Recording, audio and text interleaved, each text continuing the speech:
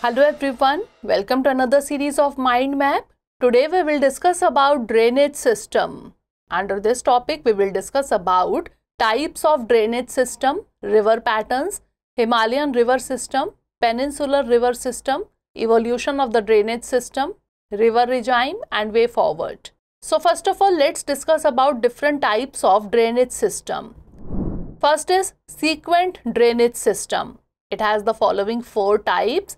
Consequent streams, they are the first to be originated in a particular region. These follow the regional pattern. They are also called dip streams. Subsequent streams, they originate after the master consequent stream and usually join it at the right angle.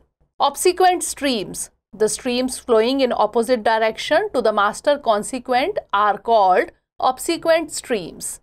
And resequent streams, the tributary streams flowing in the direction of the master consequent are called resequents, since they are of recent origin and hence they are called resequent.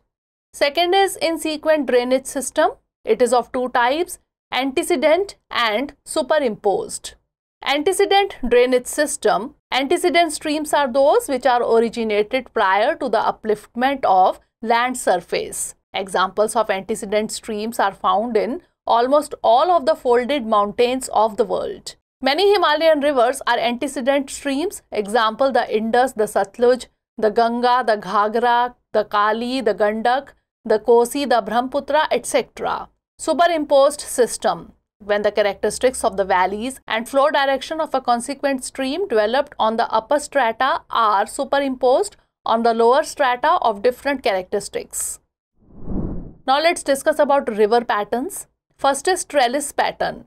When the primary tributaries of rivers flow parallel to each other and secondary tributaries join them at right angles, it is known as trellis.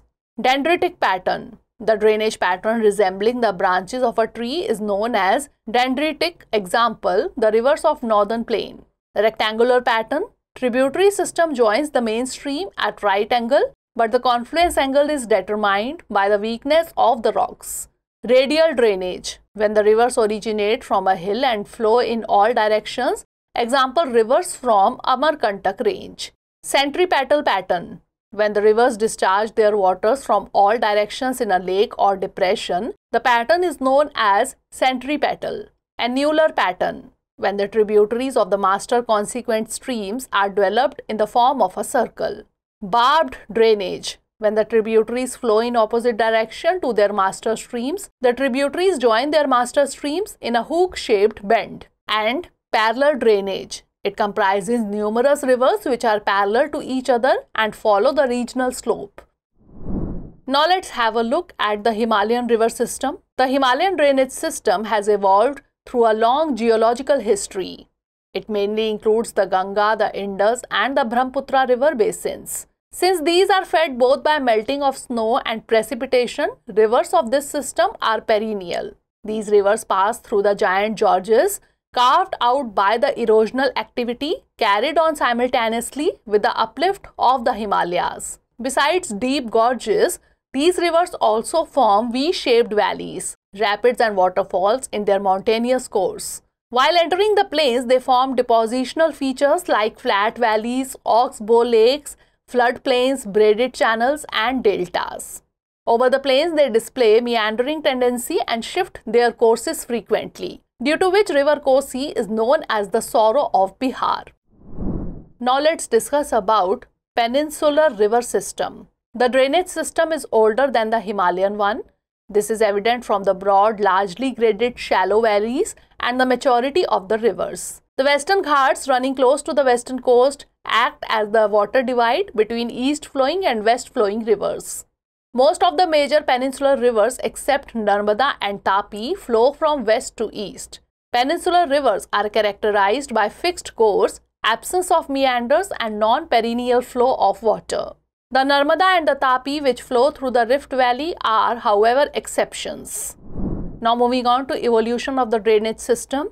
Geologists believe that a mighty river called Shivalik or Indo-Brahma traversed the entire longitudinal extent of the Himalaya. It is opined that Shivalik River was dismembered into three main drainage systems, the Indus, the Ganga and the Brahmaputra system. The dismemberment was probably due to the Pleistocene upheaval in the western Himalayas and the Delhi Ridge. Three major geological events in the distant past have shaped the present drainage systems of peninsular India. Subsidence of the western flank of the peninsula leading to its submergence below the sea during the early tertiary period. Upheaval of the Himalayas when the northern flank of the peninsular block was subjected to subsidence. Slight tilting of the peninsular block from northwest to the southeastern direction. Now let's discuss about river regime. The pattern of flow of water in a river channel over a year is known as its regime. North Indian rivers originating from Himalayas are perennial rivers as they are fed from glaciers and the rainfall. The rivers of the southern India do not originate from glaciers and their water flow fluctuate. The flow increases significantly during the rainy season and drops in the dry season.